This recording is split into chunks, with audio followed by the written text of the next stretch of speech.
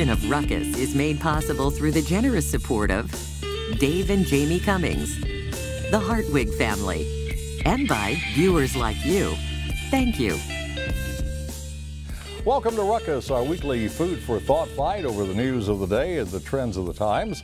I'm Mike Shanin. The Ruckettes join me shortly. Our topics this week: the state of the city and the state of the city's e-tax. Are taxes the only answer to Kansas problems? And a taxing few days for the Donald, plus roast and toast. But we start with our Newsmaker segment and welcome Bob Kendrick, president of the Negro Leagues Baseball Museum at 18th and Vine.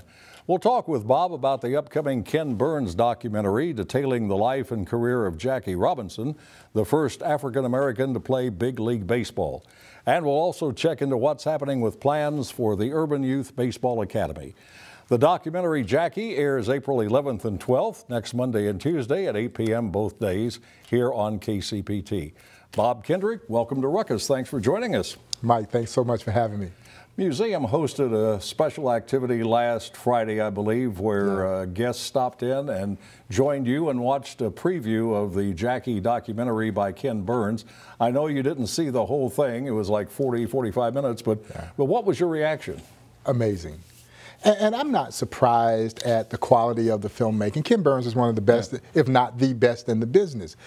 And the subject matter ain't too bad when we're talking about Jackie Robinson, so it's not surprising that it's outstanding. But as I sat there watching that 45-minute screening, I'm just left, I'm sitting there on the edge of my seat. It was so gripping and it was so enlightening. And Rachel Robinson comes across, you know, she's as large as the screen herself. And I sat there, Mike, and I thought about the film Baseball, when Ken did his baseball series, and what it did for our very own Buck O'Neil.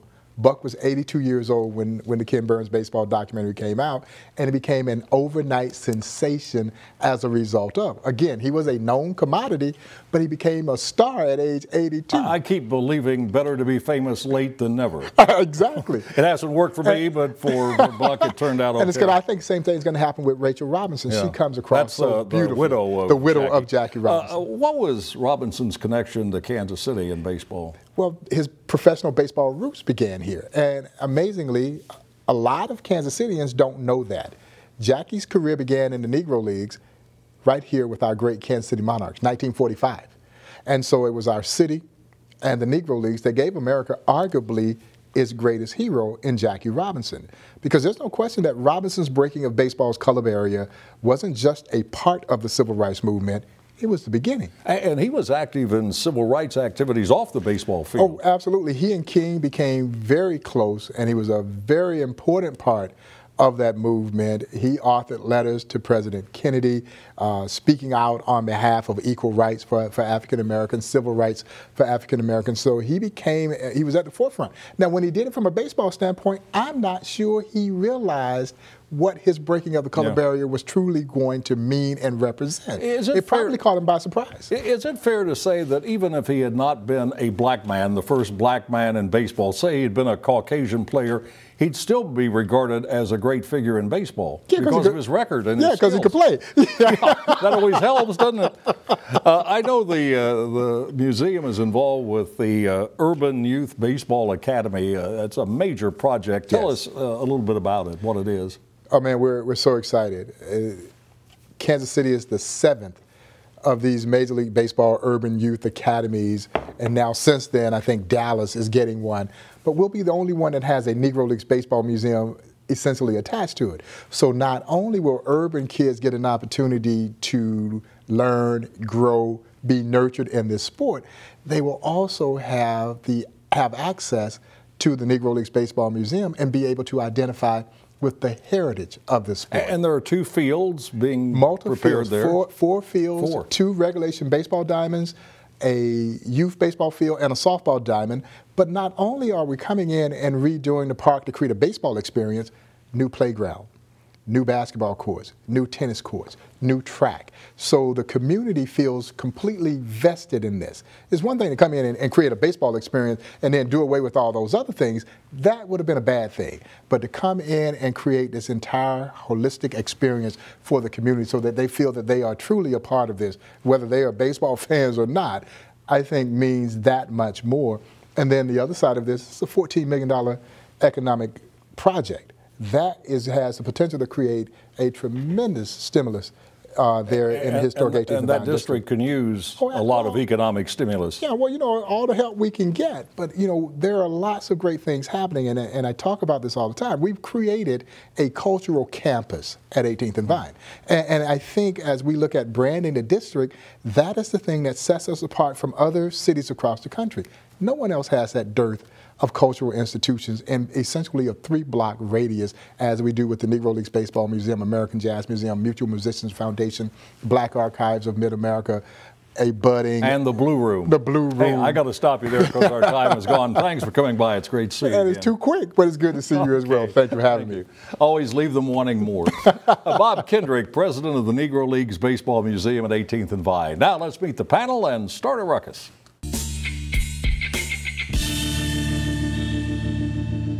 Steve Glorioso is a media and political consultant. Terry Riley is a former councilman, now heads Transformation Consultants. Mary O'Halloran is a media and communications consultant. And Patrick Tuohey is the field manager at the Show Me Institute, a libertarian think tank. Good to have all of you with us. Thanks for coming by today. Kansas City Mayor Sly James oozed optimism as he unveiled his 5th State of the City address. James describes Kansas City as full of momentum and pledges he won't let it slow down. The mayor, now in his 2nd term, spoke of downtown's revival, the growing economy, and a massively enhanced collective psyche. But the centerpiece of the speech was simply this: if Kansas City is to survive and thrive, voters must say yes to continuing the earnings tax, an income tax of 1% on all who live or work in Kansas City, Missouri. Voters went to the polls on Tuesday to decide. So, Terry, did they make Mayor James happy? Yeah, they made Mayor James, but the entire council happy in the civic and business community. It was no surprise to me that it would pass. When you are taxing Lee Summit, Blue Springs, Raytown, and the others that come over here and benefit from Kansas City's assets.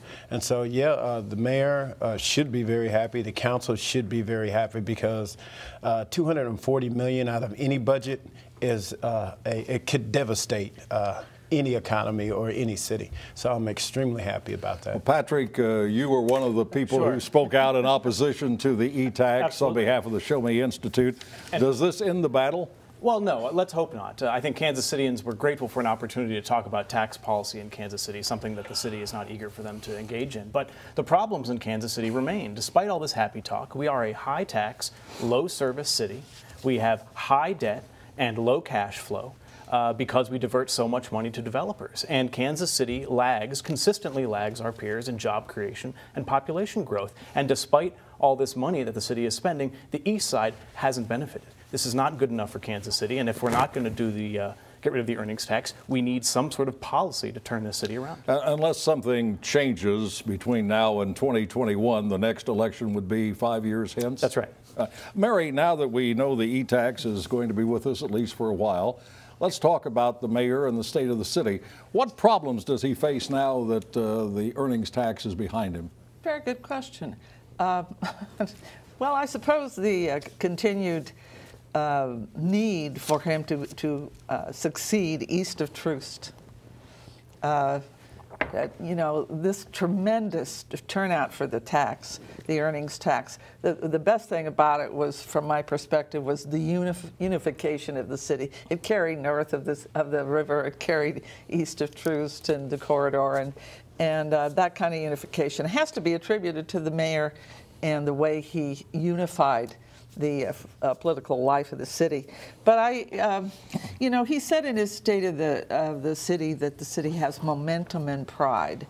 It wasn't a great State of the City address from my perspective. It was okay, But his singing was the thing everybody going to remember anyway, because he sings pretty well. And it was a he sang Kansas City, right? The Bob Dylan version? The Bob Dylan version of Kansas City. Which is better. Steve, the mayor said in his State of the City that the psyche of the city is good. It's improved.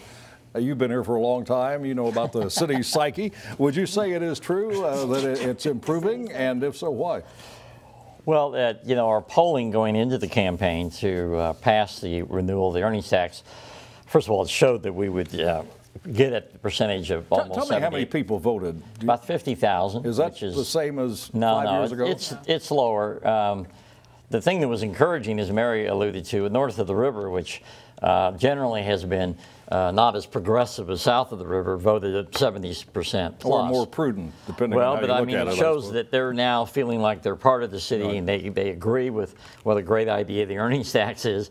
But the fact is, you know, the biggest problem that, well, the polling showed that the people in this city, with huge numbers, say it's a great place to live. And number two, they felt like it's moving in the right direction. So, you know, I would say this, the biggest challenge the mayor has is the one that every mayor's had since I've been around, which is infrastructure.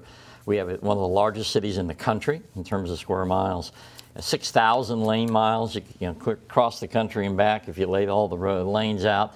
And it's hard to get on top of that because sewer, water, streets, all the things that go into maintaining such a large city, even though our population is growing, we need to grow the population even more. Terry, the city must have saved a lot of money on snow removal this past winter. Maybe that money could be diverted to other infrastructure improvements. Yeah, and this is kind of hard, but I agree with Patrick. No, I'm kidding around. But we must micro-target our focus as it relates to urban development, particularly east of Truce. Because in the future, if you want to continue to see people to vote for taxes in the earnings tax, now we must show them.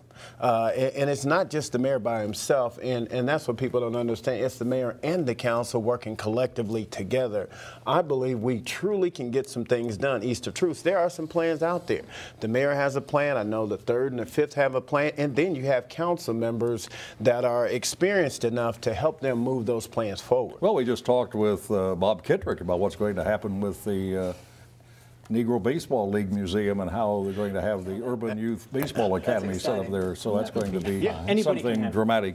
Forgive me, anybody can have an exciting plan, but the city can't deliver basic services. It can't cut the grass. It can't pick up trash. It can't tear down 800 dangerous homes for the safety and security of the people in those neighborhoods. So we can plan all day long. Let's deal with the basic services that we know are needed right now. Picky. No, all right, we got to move. We got to provide the services, and the citizens appreciate that. While Kansas City Missourians may have an enhanced psyche, according to the mayor, it can't begin to compare with what columnist Steve Rose describes as the way Johnson County Commission Chair Ed Eilert and the county's mayors see their communities.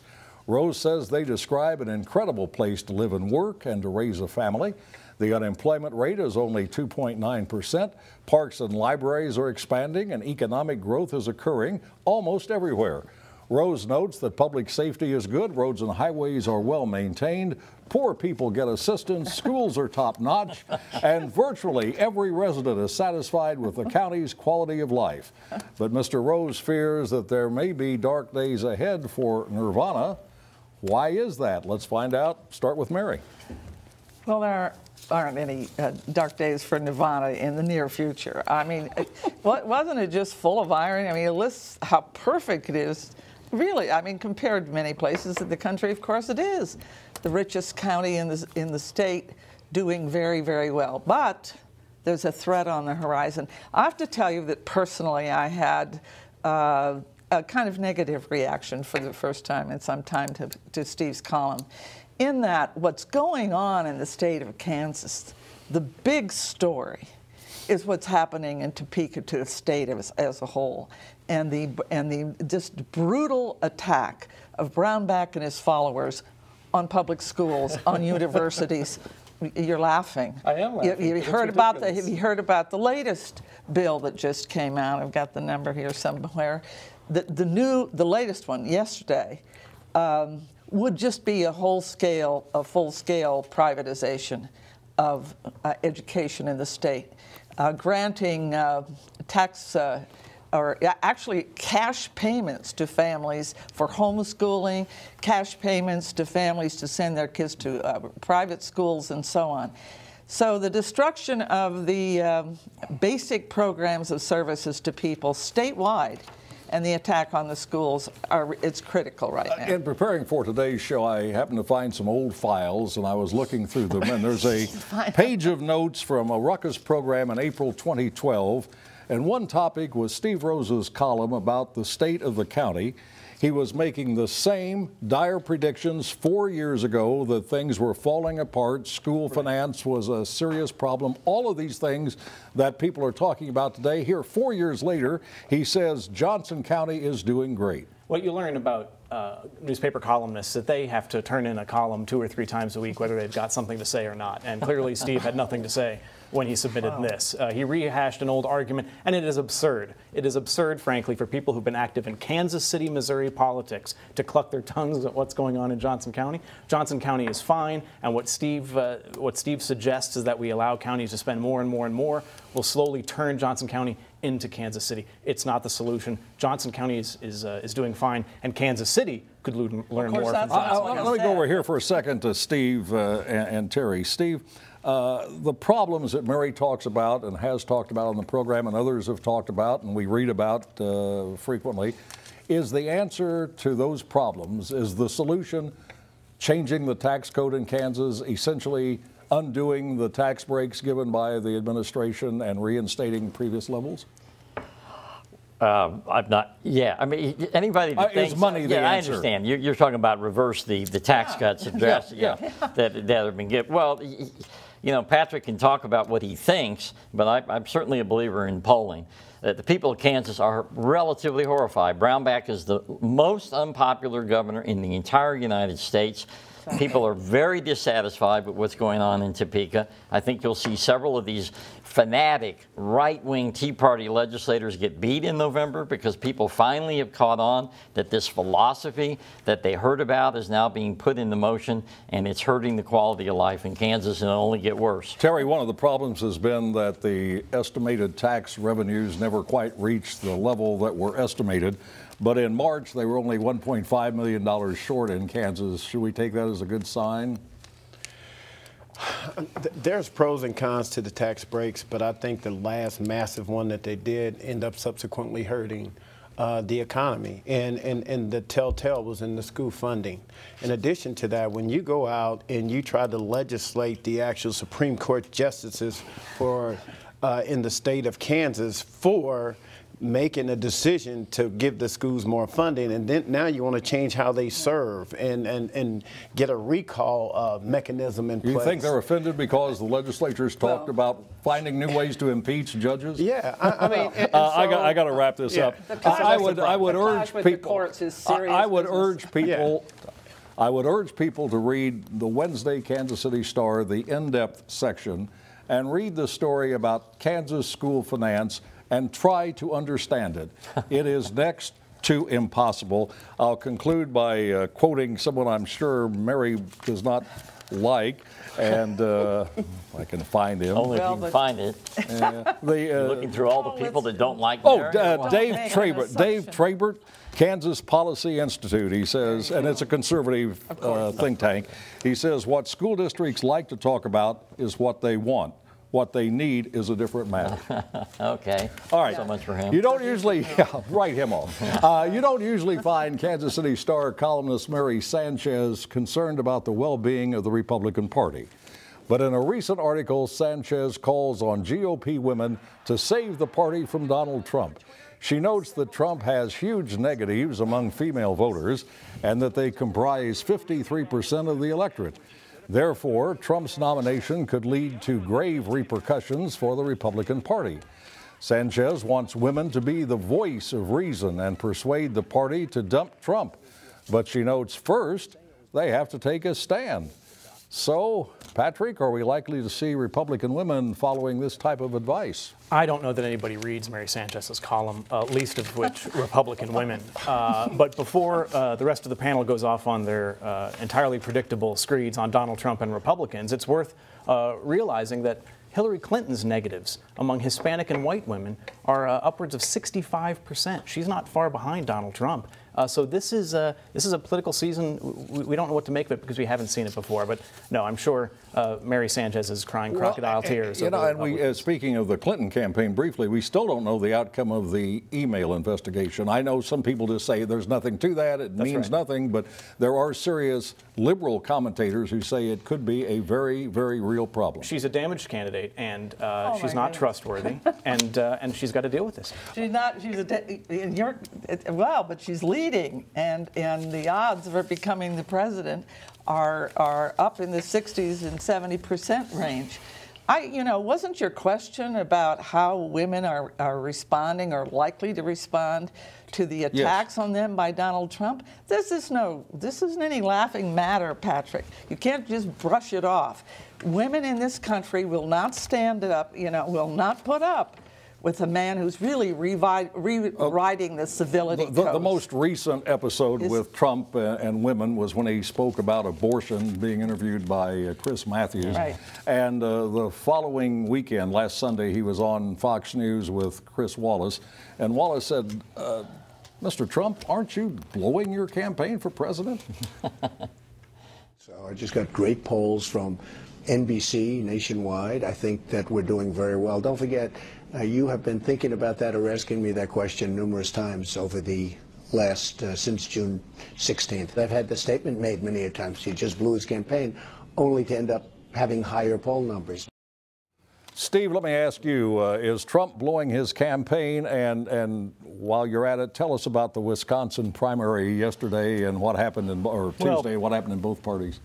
Yeah, I never, we kept saying that from the beginning, started when he insulted John McCain and every prisoner of war that probably ever served for our country in the military. You kept saying, oh, this is it. But I think that was it. You just can't have that big a fall in 1 week. It was cumulative. And the other differences were down to a few candidates, and the establishment in the party now is pouncing on him. But let me point out his comment on abortion. It's not off. This is what the Republicans really think. Well, how do you know what Republicans really think, Steve? Well, because they say it, Mike. They don't say Mike, that. They all have said, tell me this, punish the Republicans doctor. want to outlaw abortion. The answer is yes. It's in their platform. No, that's not. No. What? Oh, Mike. Oh, Mike. That's a fact. Not all Republicans. There are many Republicans who don't share that Most point of view. Republicans want to outlaw abortion. Anyway, did you explain Most Republicans want to outlaw abortion. If you outlaw abortion, why wouldn't you criminalize the woman? I'll explain to you. But they don't want to say it. I'll explain to you. Trump is finally saying out loud what the Republicans have always thought. Steve, we are capable as a country of being against drugs, but having a nuanced sentencing for drugs, for drug convictions, right? Nonviolent, maybe you're a mule or something like that, and we can have a discussion about that. We can do the exact same thing about abortion. Your goal in talking about abortion and locking women up is simply to scare voters. But what you've got to understand is that Hillary Clinton has had. Who would you lock up? Excuse me. Patrick, Well, Mary, I'll start at this table. They've all said that if, and this was a hypothetical question, if abortion were illegal, which it is not, and you well know that, if it were illegal and if there were a conviction, who would be convicted? It wouldn't be the woman. It would be the doctor performing, no, I'm finished here, performing the illegal abortion. Now, it is time for Roast and Toast, where I'm sorry, Mary, I have to move on. I can't just plan the program for your convenience. Now it's time for, I certainly can't. Now it's time for Roast and Toast, where the Ruckus praise or haze people and events in the news. 30 seconds, Mary. There we go. I'll try to make it, Mike. What a hot show today. Yeah. Well, I want to toast Kathleen Parker, a Republican columnist who said the following: I used to reject the accusation that the GOP was waging a war on women. If Republicans can't bring themselves to condemn their frontrunner, Mr. Trump's verbal attacks on women, then they are complicit with him. Yeah. All right, Terry. Best quote of the day. You know what? I have a local one I would like to toast today. Chris Marino won a city council race in Lee Summit. After all the attacks, a number of people in the Missouri House went against him, and he won. Also, I would like to say that Donald Trump is saying everything that a Republican wants to say. But go ahead. No, he's not next. Patrick is next. You're not hosting this week. Patrick. Hi. Well, a toast to the people who, in Kansas City, put their names on the ballot to be considered as write-in candidates for the Kansas City School District. After, in 3 districts, nobody actually put their name out before the deadline. But a roast to the Kansas City School District and its administration, who for years has so mismanaged schools in this city that nobody even cares to run. This isn't democracy, it's despondency. And Mr. I'd like to Glorioso. give a roast to the so-called group Citizens for Responsible Government who oppose the e-tax. This very small group, led by a local guy, Dan Coffey, ought to rename the group to Citizens for Responsible Elections and act accordingly. They have failed to abide by a Missouri election law. They put out mailings all over the city without disclosing where the money's coming from and where exactly it was spent. Likely the money came from St. Louis billionaire Rex Singfield and his fellow travelers. Mr. Coffey and his fellow travelers didn't want to expose themselves as being pawns to the St. Louis millionaire. Don't throw rocks when you live in a glass house. And finally, here's a toast to a friend and former KMBZ talk show host, Darla J. Like many in the radio industry, she learned not long ago how quickly a radio career can come to a surprising conclusion. Darla wanted to stay in the Metro, bided her time, and just recently joined the Johnson County Sheriff's Department as the Public Information Officer. Congratulations, Darla. 10-4, roger that, over and out. And so that is Ruckus for this time. We're back next Thursday at 7. To comment, you can email us at kcpt.org/ruckus. Now for the Ruckettes and the crew, I'm Mike Shanin saying thanks very much for watching and good night.